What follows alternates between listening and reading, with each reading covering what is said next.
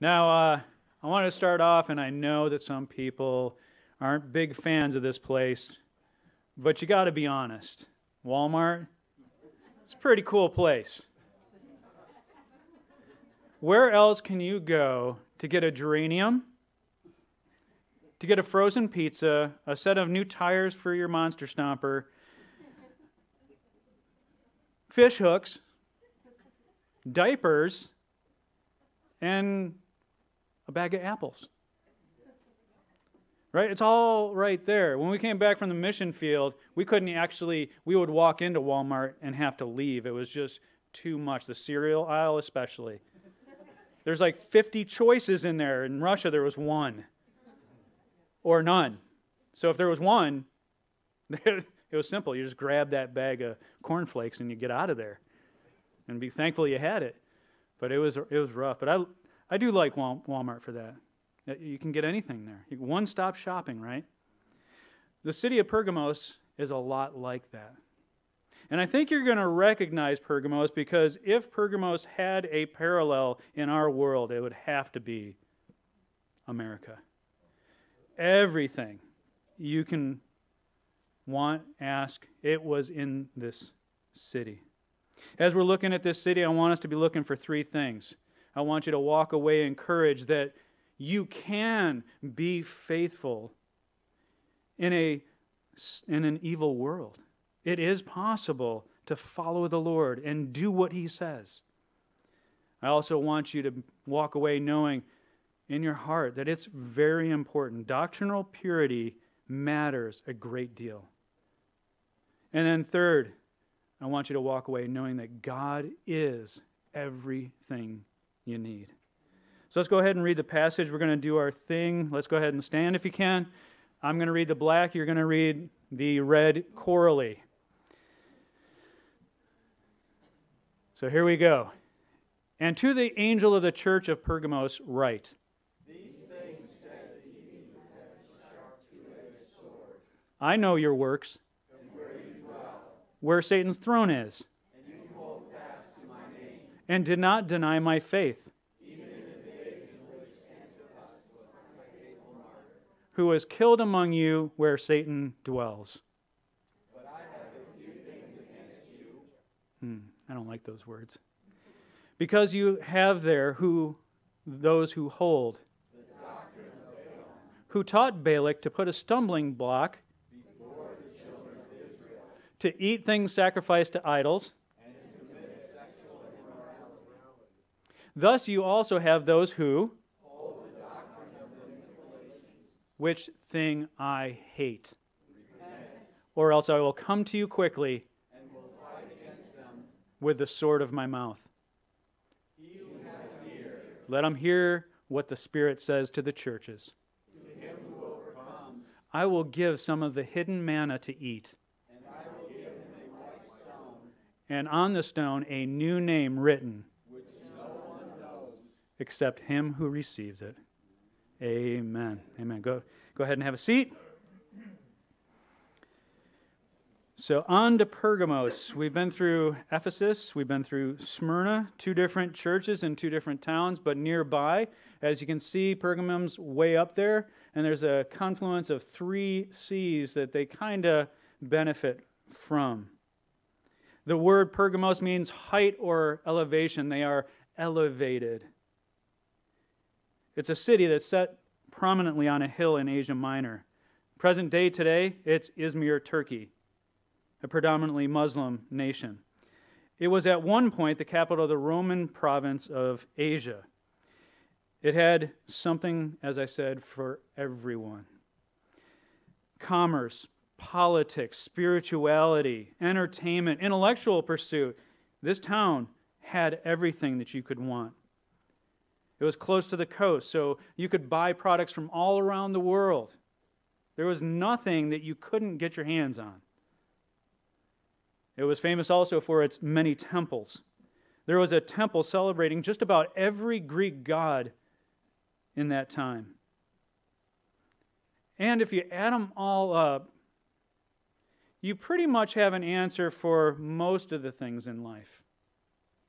For instance, do you need strength? You need power? You crave power, perhaps? Well, you could go to the temple of Zeus. That's not my gig, Pastor. I want to indulge my flesh. I just want to sow my oats. I want to drink until the cows come home. Well, then you would go to the temple of Dionysus. Drunkenness and orgies plentiful there. So you could find what you needed there. Or maybe you needed some wisdom. Well, you could go to the temple of Athena, the goddess of wisdom. Don't you believe it? God is the God of wisdom. But they would go there seeking wisdom from Athena. But then you're like, no. What I actually need, I need some healing. You could go to the temple of Asclepius. You could come in, and they would give you a potion, and they would put you in a room and lay you on a floor, and then in came all these snakes. And the snakes would slither around you and wrap around you, and that was all part of your healing. You'd be healed. If you go back to slide 6, you see that symbol? A lot of people think that came from Moses. No, it came from Asclepius, and the healing, they would literally bring these snakes in. That creeps me out. Parchment was first used in the town of Pergamos. They had one of the finest libraries. That's the remains of it, some of it. 200,000 books, they say, that they had there. They had an amphitheater there that seats 10,000 people. Look at how steep that is.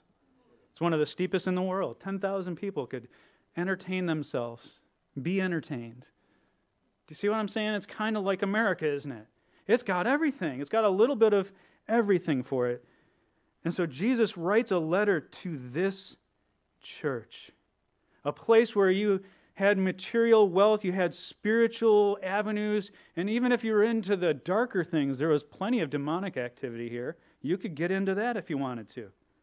They had it all. Intellectual pursuits. Let's talk about the latest things. Let's have many, many, many colleges, and we'll just puff ourselves up with knowledge. You could do that there. And the interesting thing was, whatever you did, it was okay. Judge not, lest ye be judged.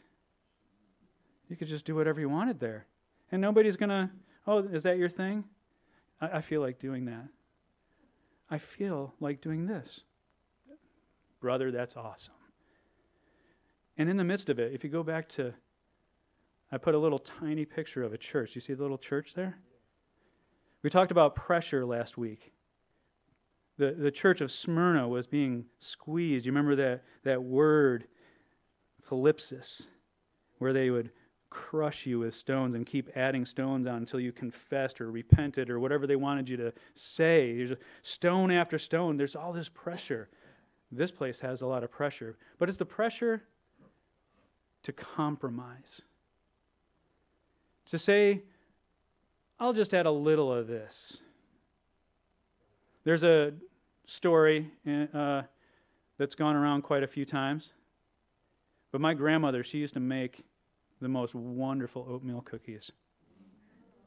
I know it's right before lunch. I'm sorry. So Grandma Basut, she would make these cookies, the finest oats she could find, the finest brown sugar she could find, the finest of everything. But there was one ingredient that she didn't tell everybody was in there. Dog dew. There's just a little bit in there. Just a little bit. The question is, of course, do you still want the cookies? I hope you would say no, right? You might have eaten them not knowing, right? No, my grandma did not do that. But it illustrates the point, doesn't it? Because we say it's just a little compromise. Just a little bit. But when that little bit works through the whole batch of dough, that's a problem, isn't it? And it's a problem when we're trying to be like Christ in the midst of all these pressures to compromise. The young people today, my wife and I were talking about it this morning. In an instant, at 10 years old, you can be watching these vile things that your buddy sent you because they thought it was funny. It's at your fingertips. It's not like you got to go at dark into a place. It's in your hands. So the choice is yours, isn't it? And we can't help what we see, but you can turn it off, like the movie that my wife and I tried to watch the other day. Thought, oh, it'll be fine. What? Honey, turn it off. Quick. We live in a wicked world. That is not going to change. And in fact, the way I read my Bible, it's just going to get worse. But we can live like Christ. And not only can we should. We must. And if we do, guess who's going to see? Because when it's really dark and you put a little light in there, that little light is going to illuminate the whole room. Jesus wants us to be a light, and we can't compromise. So he says to this church, he says, to the angel of the church of Pergamos, write. And notice the first thing that he tells them. He tells them, this is the character trait of me that I want them to know, to remember. And notice what he says. These things says he who has the sharp two-edged sword. The sharp two-edged sword. A two-edged sword that reminds me of the description of the Son of Man in Revelation 1:16. Here's what it says. And he had in his right hand 7 stars, and out of his mouth went a sharp two-edged sword, and his countenance was as the sun shines in its strength. I notice that it's sharp, right? This is a sharp instrument. And if it's two-edged, it means it cuts both ways. And in fact, it will cut that way too. But you ever notice when you're using knives, we used to have a guy that would come around the neighborhood with his little cart, and he would sharpen knives. I was like, that's kind of nice. You know? Because when you use knives, they need to be sharpened every once in a while, don't they? Because they get dull. But I notice that this is sharp. And it's two-edged. It's almost redundant, isn't it? A two-edged sword is going to be sharp, and then Jesus says it's sharp. Just letting us know that the Word of God is sharp. And that, of course, brings us to Hebrews 4:12, doesn't it? Here's what Hebrews 4:12 says. For the Word of God is living and powerful and sharper than any two-edged sword, piercing even to the division of soul and spirit, and of joints and marrow. It is a discerner of the thoughts. That's why people don't like it. You read the Word of God and you get convicted. But don't you know that's good? Don't you know in the hands, a sword can be a weapon of unbelievable destruction. But in the hands of Jesus Christ, that sword is like a surgeon's knife, isn't it? It's a discerner of the thoughts and the intents of the heart. See why we need it. When we get to thinking about doctrine has this ability, like grandma's cookies, to look, a false doctrine, it looks pretty nice on the outside. But inside there's just a little bit of poison, right? And what is that poison? That poison, you'll find, it looks like it's honoring God, but it's really about me. False doctrine always winds up that way. It's about me. I want to do such and so I am going to create a false doctrine that allows me, it's idolatry, isn't it? I'm creating a God that allows me to sin in the way in which I want to sin. That's why false doctrines are so destructive. The sword, it's a symbol of power, isn't it? A conquering general would be given the privilege of taking his troops and all the people through the throngs of people that they helped save their lives, and he would go down holding a sword in this parade, this victor's parade. That's why Paul said, right? Paul said that we are led in triumphal procession. And the person leading it, the one holding the sword, the one that had done the battle and who was the victor, carried the sword and led everybody in triumphal procession. See, we need the sword. What is the sword? Well, clearly, it's the Word of God. It is the Word of God. That's why it's so important that we study the Word of God. Do we not see an increase of false teachers, false doctrines? The internet's wonderful, isn't it? I can find all sorts of podcasts and and videos on YouTube, and I can watch all sorts of things. But you know, some of it's not right? We got to be aware. We have to understand that there are liars out there who will feed your flesh so that you feed their bank account. We need to be careful. Psalm 119 says this, how can a young person keep or stay on the path of purity? By living according to your word. Not just hearing it, not just obeying your parents and going to church and hearing the teacher sound like Charlie Brown's teacher, right? Wah, wah, wah, wah. Well, I don't know what that guy said. It was probably about Jesus, so that's what I'll say at the end of it. How was the sermon? It was good. What was it about? It was about Jesus. Ding, ding, ding, you're right. Wow, you were really paying attention today.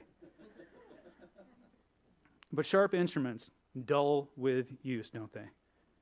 Iron sharpens iron. We need the Word of God. And verse 13, it says, I know your works, and I know where you dwell. Those two thoughts to me, they belong together. I know your works, and I know where you're doing those works.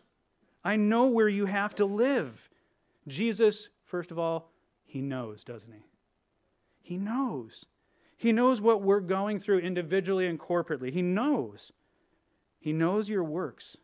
That's a compliment. He says, I know your works, and I know how hard it is to live where you live. How does he know? Because he lived here. He dwelt among us, yet he was without sin. He is the one with a sword, leading us in triumphal procession. We don't have to sin, you see. We don't have to. We can live for Christ in the midst of a perverted and crooked generation. We can do it. He says, I know your works. I know where you dwell. And notice he says, where Satan's throne is. The most logical conclusion there, if it's a person, it's probably Zeus. Or it could be one of the emperors, Nero, Domitian, Trajan, one of these guys, because they were all pretty bad. Or how about we just simplify things? We live in a world that is Satan's throne. He likes it here. He loves what he does. He wants to get us ineffective. He wants us to just go ahead and indulge that sin nature so that you feel guilt, so that you won't serve. And he says, you live where Satan's throne is. But notice, he compliments them. Despite that, you hold fast to my name. And you did not deny, and this is very important, I've never noticed this before, he says, my faith. Jesus is talking, and he says, it's my faith. You survive because Jesus gave you faith. Even that was a gift of God. That's pretty cool. There's so much to unpack here. He knows how difficult it is. He knows, like if you were to live in California, he knows what those churches are going through. He knows what Jack Hibbs' church is going through. He knows the church that's been fined millions of dollars at this point because they keep opening and they won't obey the order to stay closed. That's them listening to the Lord. That's awesome. But maybe you're on a more personal thing. Pastor, I see that there's things going on in the church, but right now, the thing that I'm dealing with, I feel like Satan is in my house, and he's set up his throne in my life, and I don't know what to do. I feel like my life is like Las Vegas. because I started over here and I let a little compromise come in, and now it's just flooded the gates. But these guys, they got it done. Despite the pressure of getting sucked into a world where I could be a Christian and then indulge all my wanton pleasures. Where Satan's throne is here. It's temporary, though. You know he's on a leash.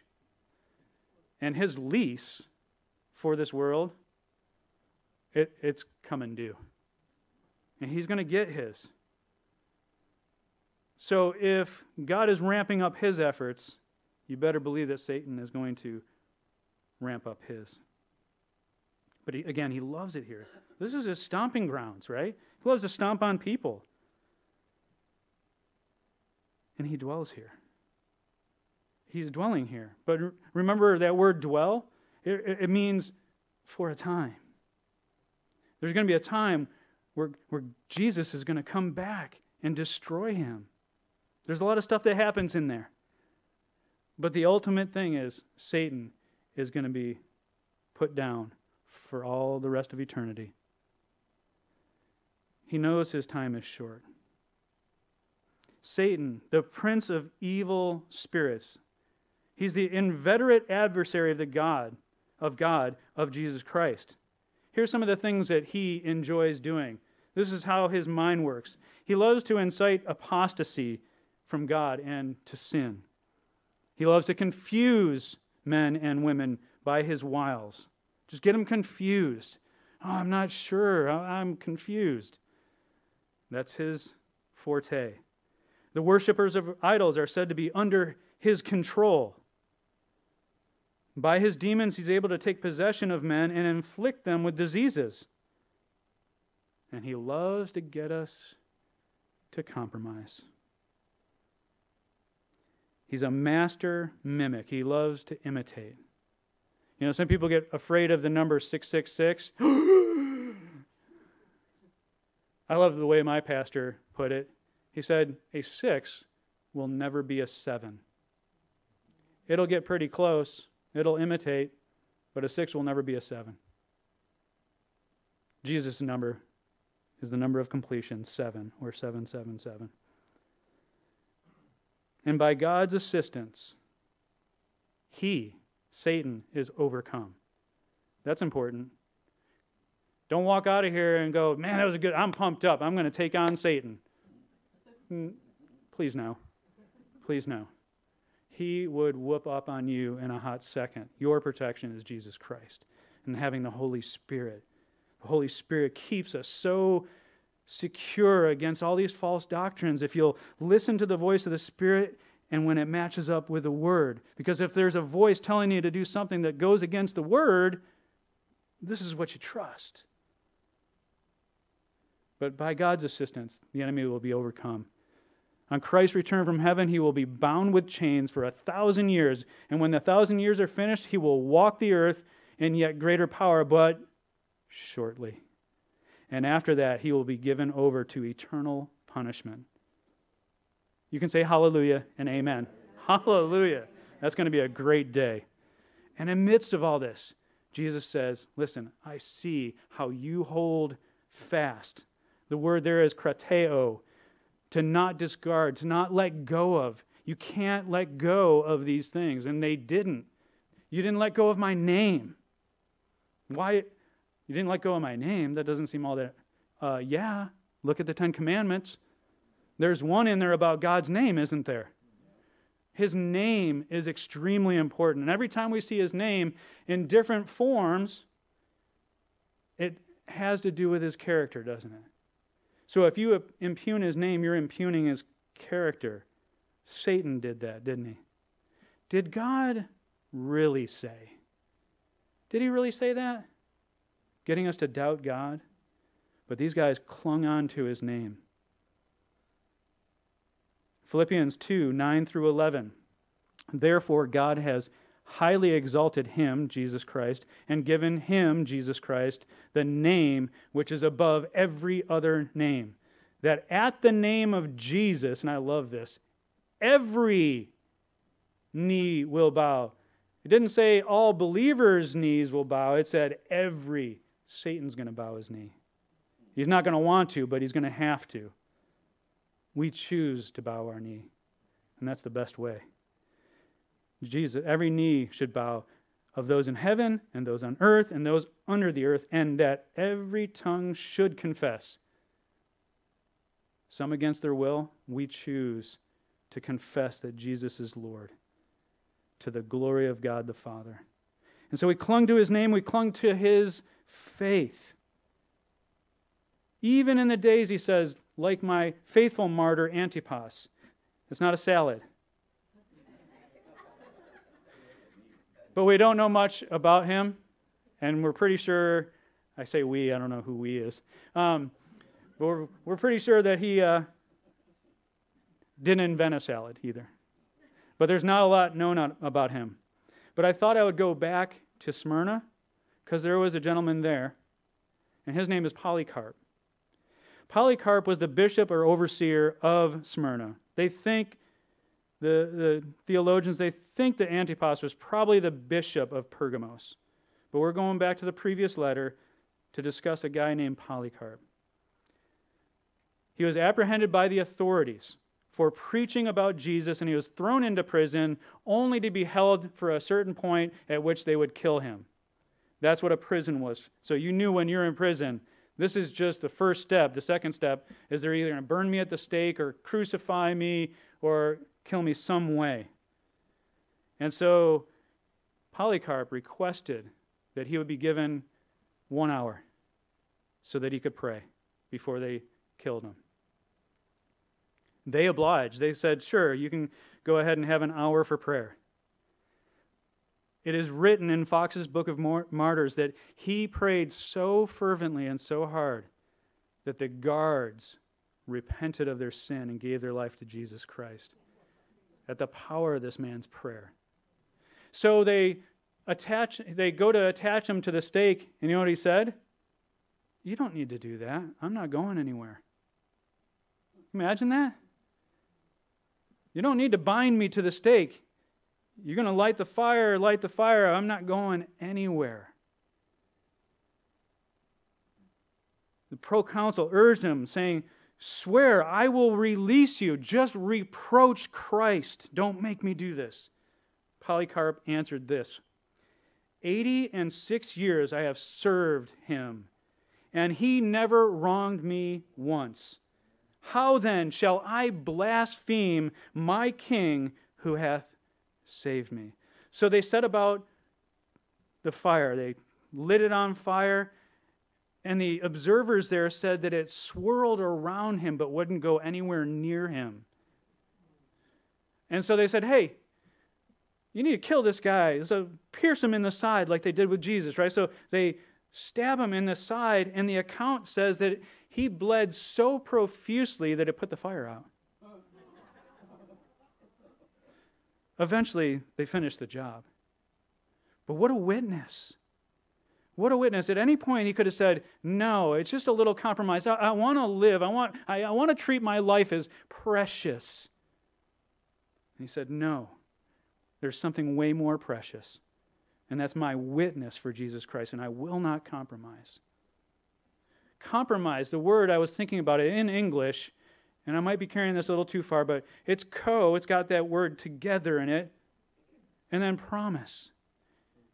And oftentimes, like we need to compromise when we're married, right? You guys, there's times where we need to compromise, okay? So I'm not saying all compromise is bad. But I'm talking about the compromise where Jesus is telling me one thing, and I want to indulge my flesh, so I say yes to Satan over here. And now I've promised two people who don't work on the same team. Something's going to give, right? Something's got to give. I've made promises to both of these. In that sense, my mind, my heart is unequally yoked. And he says, I have these things against you because you have there those who hold the doctrine of Balaam. Doctrine, a way of teaching. They were being taught something. Balaam, it says here, taught Balak to put stumbling blocks before the children of Israel.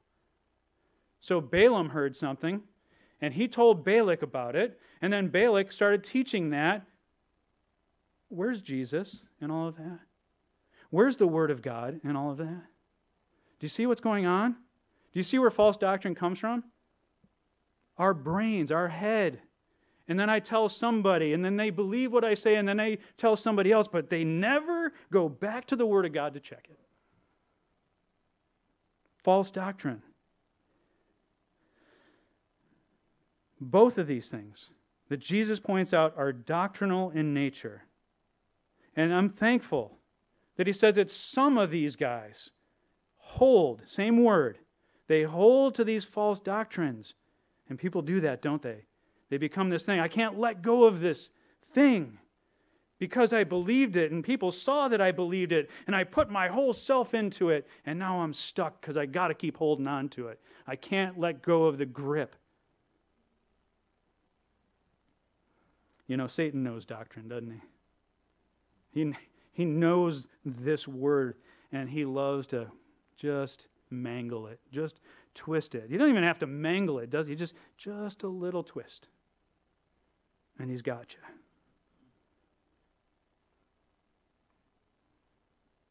I thought of a relay race.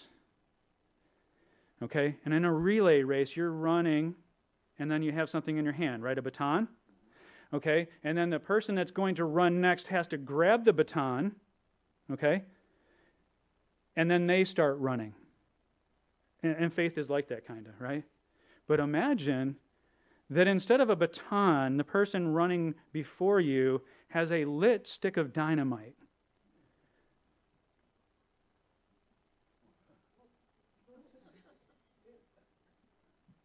That's false doctrine. The baton is the Word of God. It's what's right. It's what's good. It's written down for us. But if I'm holding on to that stick of dynamite, well, I got a little bit of wick going, so I just keep running. And maybe I'll just pass it on to the next guy. But if you pass that on to the next guy, eventually the wick is going to go down, and boom, it's going to destroy lives. Shipwreck faiths. So Balaam is his first example. Balaam, God gave Balaam prophetic gifting. But all the time, his heart is all about that money. It's all about that coin, isn't it? All about them Benjamins. And I'll do that. I'm going to make some money while I'm doing it. Balaam, a prophet for hire, right? But Jehovah compelled the people. And he said, you're going to bless them anyways. You're going to bless them anyways. But the Jewish people saw him, Balaam, as an abandoned deceiver. He had these prophetic giftings. He used them for his own gain. And oftentimes, he ended up speaking God's truth almost against his own will, right? And let's think about those things. Stumbling blocks. Eating things sacrificed to idols. You probably didn't do that this morning.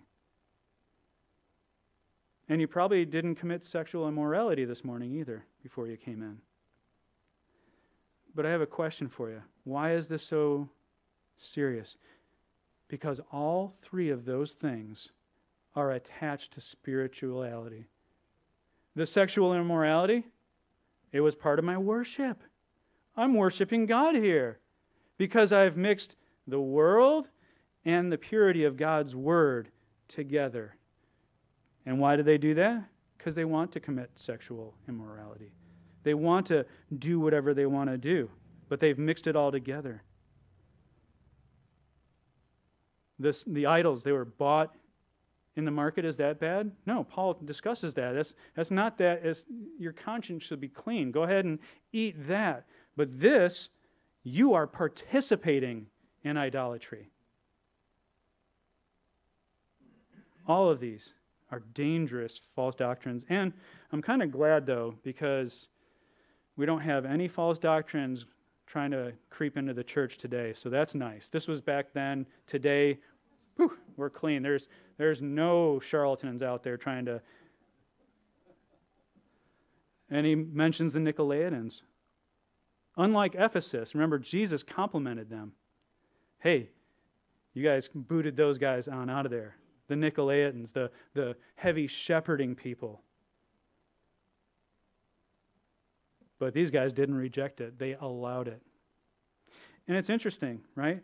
So there's these two main things that Jesus points out, both flesh-feeding false doctrine, and they allowed it.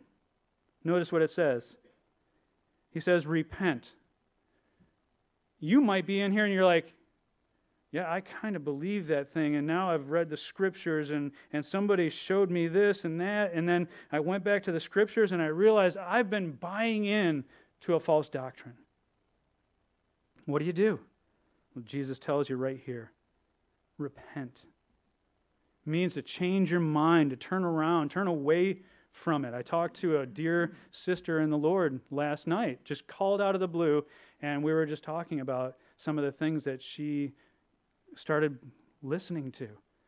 And then she got a hold of some sound teaching, and then she realized, I've written this book, and some of the things that I used to believe were in that book. I need to get them out of there.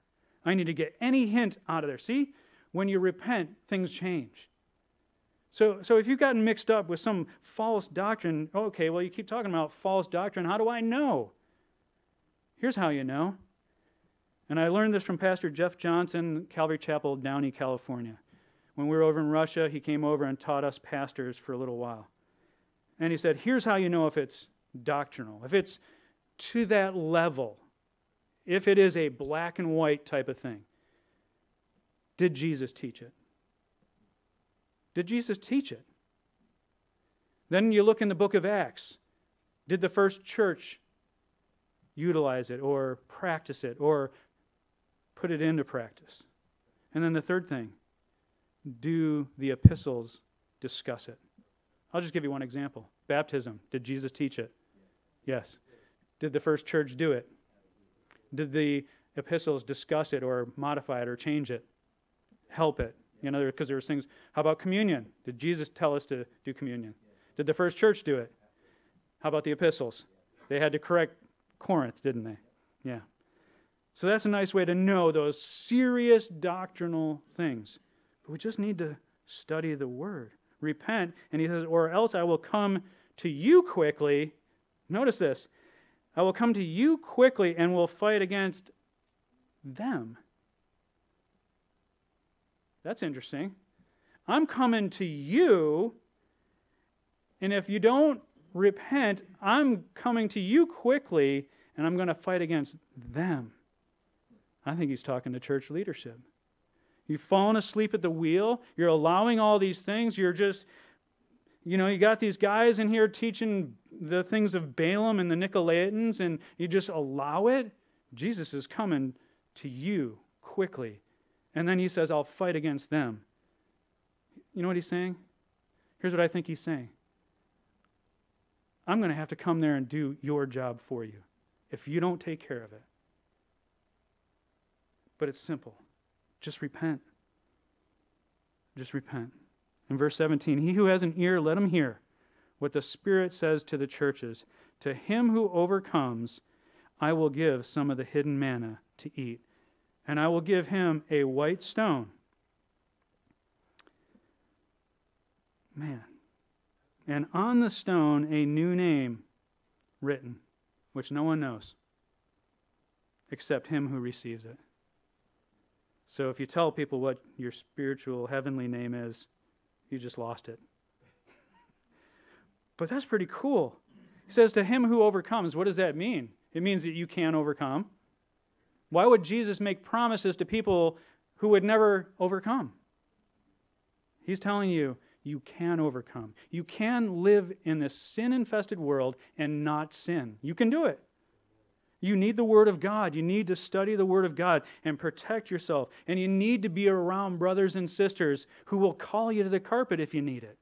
Hey, I see that going on in your life, and it's not good.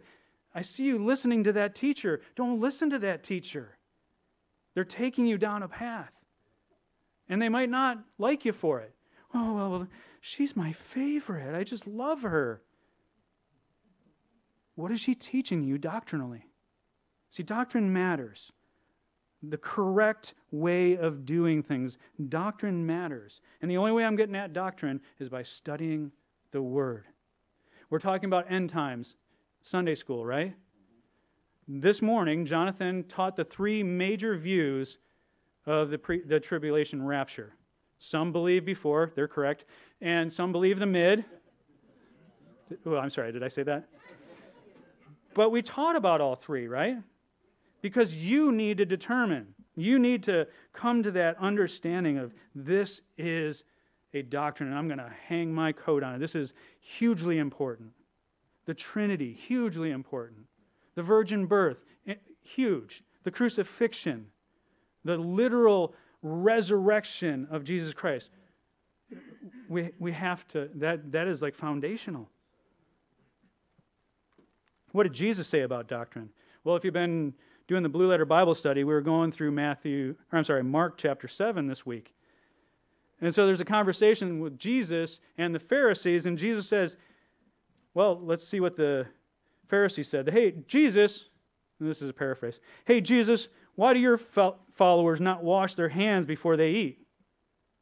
That's a decent question, right? That's kind of disgusting. Wash your hands. But Jesus says, because he is polite and doesn't want to step on any toes, he says, y'all are a bunch of hypocrites. I love Jesus. He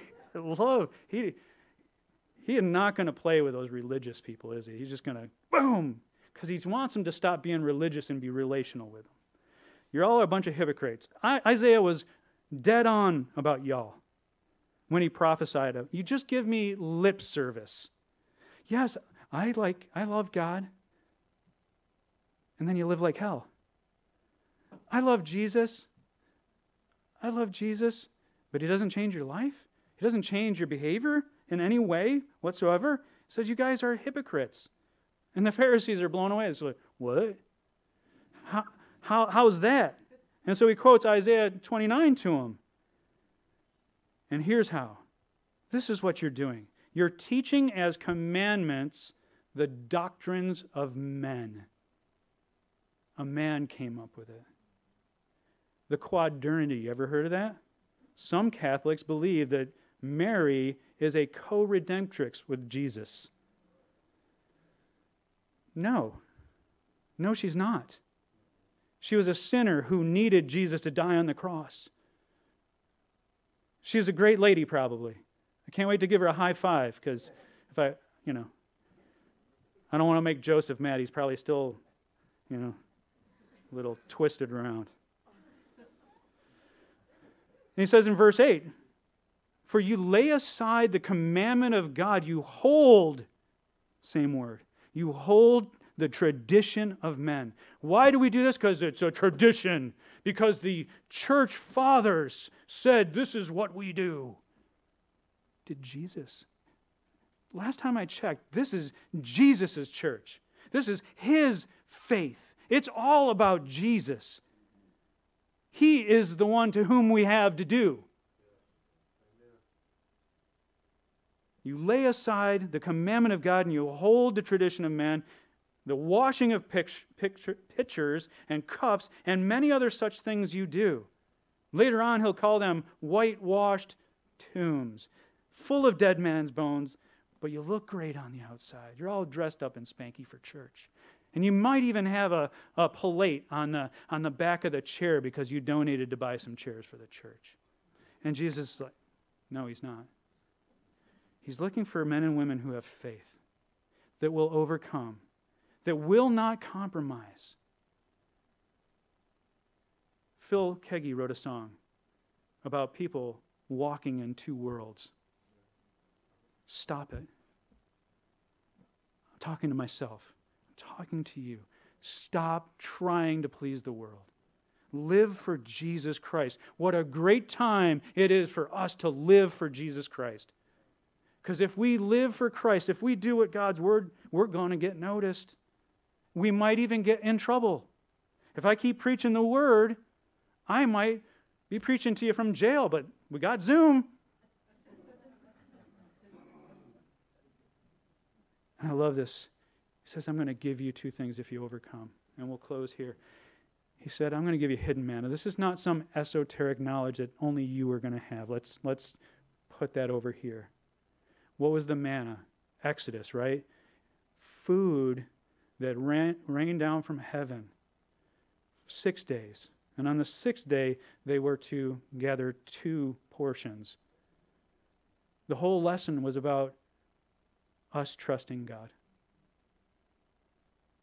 And he says, I'm going to give you hidden manna. Who's it hidden to? The people of the world. Because the people of the world, you're going to look ridiculous. Poor, destitute.